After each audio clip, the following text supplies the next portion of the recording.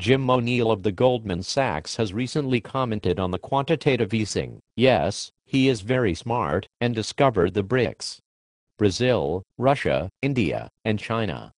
His discovery of the BRICS has saved the world from falling into the depression. Yes, the discovery of the BRICS has saved the world economy.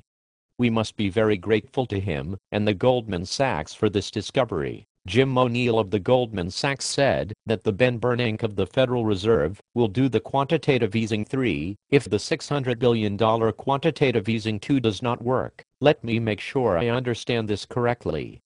If the Quantitative Easing II does not work, the Ben Bernanke will do the Quantitative Easing III. Yes, that is what the Jim O'Neill of the Goldman Sachs believes. Did the Quantitative Easing I work? No. It did not work. And the Quantitative Easing II may not work either. Yes.